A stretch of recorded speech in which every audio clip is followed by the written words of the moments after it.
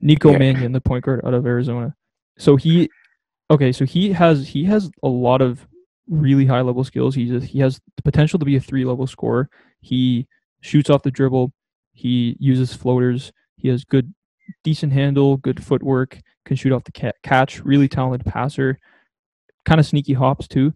The only thing with him, the only thing that's going to hold him back in the NBA is his body. He's not the most explosive guy. He's kind of got short arms. I think his wingspan is shorter than his height, which is kind of Yeah. weird. Very limited defensively for that reason, and also for that reason, struggles finishing at the rim, and he shies away from contact. Uses too many floaters, probably, even though he's good at it. Not an explosive first step, so the handle, even though it's decent, needs to get better if he wants to create his own shot and make his teammates better.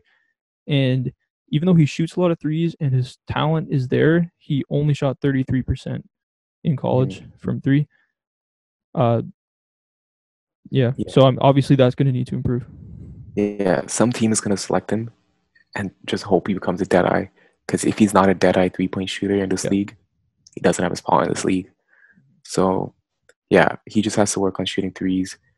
Maybe gaining a little bit of more like muscle because he's only 190 right now at 6'3". He can maybe fill that out a little more.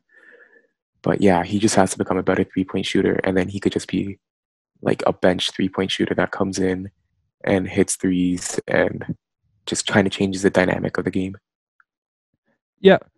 The thing is, like, he has some of the best guard skills, really, like in Yeah, this draft. The passing and the creativity and the shiftiness and everything. It's just his body, like yeah, not quite as bad as Cassius Winston in terms hmm of the lack of explosiveness and size and everything because he's a little taller as well. But yeah, the first step is not there. So if he needs to extend his range, he needs to be respected from the 3-point line if he yeah, wants to uh, make his team better and make himself better. Like you said, I agree that he's probably going to be limited to a bench role.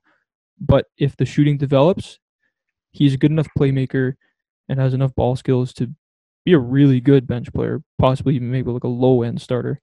hmm yeah. So my comp for him was Edwards from the Celtics because Mm, I know he's just a rookie right now, but the Celtics have him on their team because they hope he could become yeah, a sniper from three.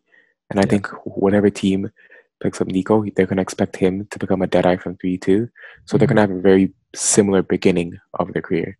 that's fair. This is not a perfect comp that I have, but I was saying like a slower Goran Dragic with worse finishing. He's not Goran Dragic is one of the best finishers as a point guard in the entire Yeah, league. that's a But horrible comp. no, okay, the size, they're the same Yeah, size. The shooting potential, obviously, because he has shown the talent, the playmaking. They're both really yeah, good playmakers, and the energy. Dragic is one of the most high energy point guards in the league, especially when he was younger. And Nico Mannion plays with that same level of intensity, running the floor end to end, all that stuff. Tries on defense, even though he's not that good.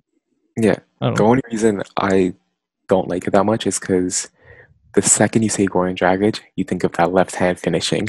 Yeah, that's what I'm saying. Like, if Yeah, you just took Dragic and just took away his that best finishing, ability. Yeah. exactly, right? So it's kind of a perfect comp, actually. Yeah, if you take away Um, Dragic's best ability, then yeah, then it's a good comp. Yeah. yeah, yeah. Thanks for watching. Listen to the Stretch the Floor podcast on Apple, Spotify, or wherever you get your podcasts, and follow us on Instagram.